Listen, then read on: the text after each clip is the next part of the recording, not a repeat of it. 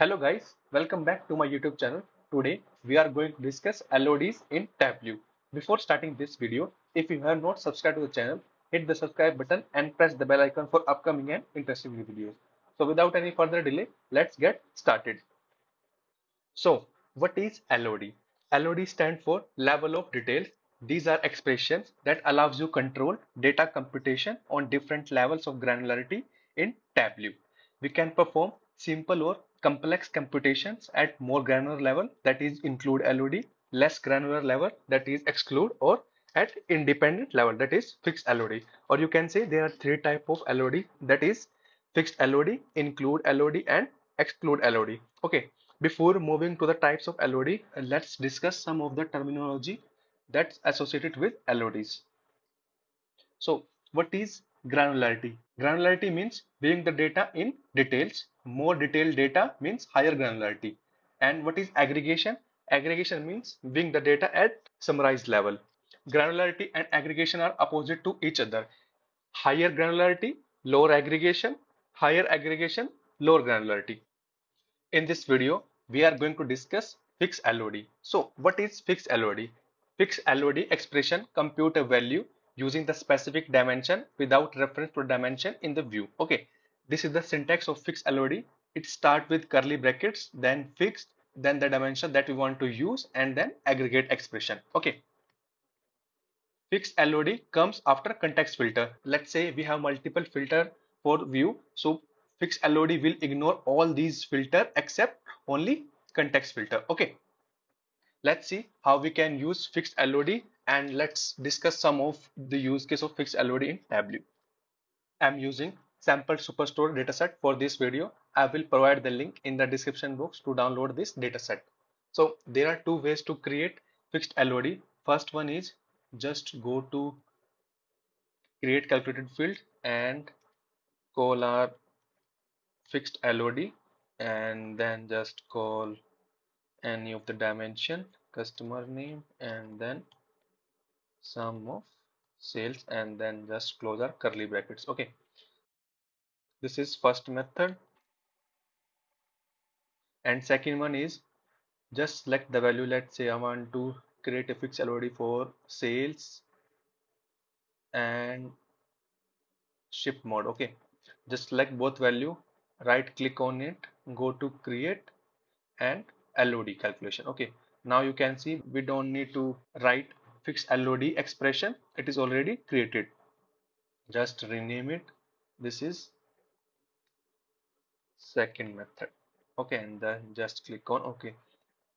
Let's discuss how fixed LOD works. For this, let's drag category and let's drag sales.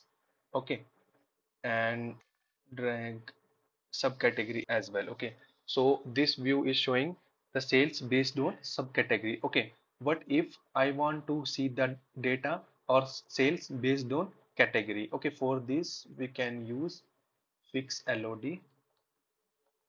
Let's go at category with sales and then just call our function fixed category and then sum of sales and then just click on OK.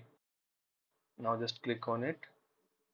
Now you can see this is the sales that are coming in our view and this is the sales that we created based on fixed LOD. Okay, as you can see now we fix the sales based on furniture category and all the subcategories are showing sales for furniture subcategory. Okay, and for office supply we fix the sales and same for technology also. Okay, let's add both the fields into filters. Okay, now if we remove any of the category the value remains same for the remaining categories with the sales. Okay, that we already discussed because fixed LOD removes all the filters except context filter. Okay, let's remove this one as well from here. If you look at this, we are having same sales with or without LOD. Okay, if we remove any of the subcategories Okay, as you can see, these values changed, but our fixed LOD remains same because we fixed the sales based on category. Okay, this is how you can use fixed LOD. Okay, let's discuss some of its use case. Let's discuss first use case. For this, let's drag category and drag sales and drag subcategory into color to create a stack bar chart. Okay, and just go with fixed width. Okay, now here we are getting sales for each subcategory. Okay, what if I want to show the sales for furniture category and total sales also? Okay, for this what we can do is we can just go and create fixed LOD category. Okay, and now just call our fixed LOD based on category and then just sum of sales. Okay, and then just click on OK. Drag it into detail, and to add total sale, just total sales. For this what we can do is we can just add our curly brackets and then sum of sales. Okay, or either you can just write fixed and then sum of sales. Okay, both are same. Just click on OK, just drag it here. Okay, now just added the tooltip. Just remove all of this. First I want to show total sales, then I want to show category, and then I want to show sales of category, then I want to show subcategory, and then I want to show sum of sales. Okay, now just click on OK.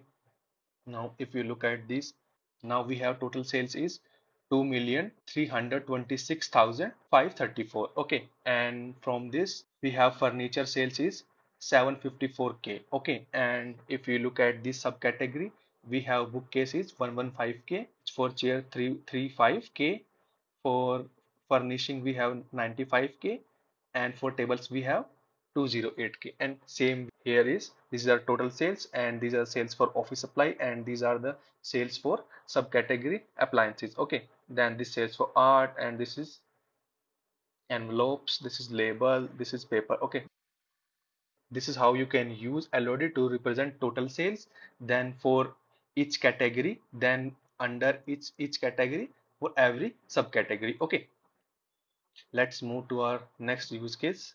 Let's say I want to calculate YTD and PYTD. YTD is year to date and PYTD is previous year to date. Okay, for this we need to create a calculated field for max date. Let's rename it max date and call our function max and date. Okay, and then just click on OK. Just go to calculated field and rename it YTD. So if year of order date is equal to year of max date, okay, that we created, and order date is less than equal to max date, okay, then it should give us sales. Okay, and then end our calculation. Okay, we are getting errors. It says cannot mix aggregate and non-aggregate arguments with this function. Okay, if you look at this max value, max date, these are not aggregated values, so we just need to fix it to find out the facts, to find out the max value. So what we can do is we can just call our function fixed and close it. Okay, and then just click on OK. Now you can see our calculated is valid. Okay, same you can go and duplicate it and just go with edit and change it to pytd and give it to -1. Okay, and then just click on OK. So basically what we did here is, when we are using just max of order date, it was not able to do the comparison because it was giving our not compare aggregate and non-aggregate value. So what we did is, we just go and fixed our max of date so that we can compare both the dates and find out our YTD and PYTD. Okay, now just drag category and subcategory and drag our YTD and PYTD. Okay, this is our YTD sales, this is our PYTD sales. Okay, this is how you can use fixed LOD to find out YTD and PYTD. Let's move to our next use case 3. For use case 3, what we are going to do is, we are going to represent the profit per day. Then on the basis of this, we are going to show that for which month we are profitable, and for which month we are high profitable, and for which month we are non-profitable. Okay, for this, let's create a calculated field and calculate profit per day. For this, let's call our fixed LOD, then call our order date, and then sum of profit. Okay, and then close our calculated field and then just click on OK. For this, let's create one more calculated field to divide if our day is highly profitable or non-profitable. Okay, for this, just rename it profitable. So if profit per day is greater than equal to, let's say, 500, then high profit. Else if profit per day is less than 0, then no profit. Make it else if, else profit. Okay, and end our calculation. Just click on OK. Now drag this. Okay, and for order date, just make it to distinct count. Now drag our order date for here year and month. We don't want quarter, let's remove it. Okay, and now let's add profit into color as well and just change it to area. Okay, and add our profit per day into tooltip. Okay, now let's just adjust this. I want to show, first add year, comma, then we add our month as, then we add our profit per day. Let's preview it and then just click on OK. Let's say now I want to analyze for which month we are having no profit, or you can say we are having loss. Okay, let's analyze the data for 21. If you look at this, for October we are having maximum loss, and then for April, and then for Jan.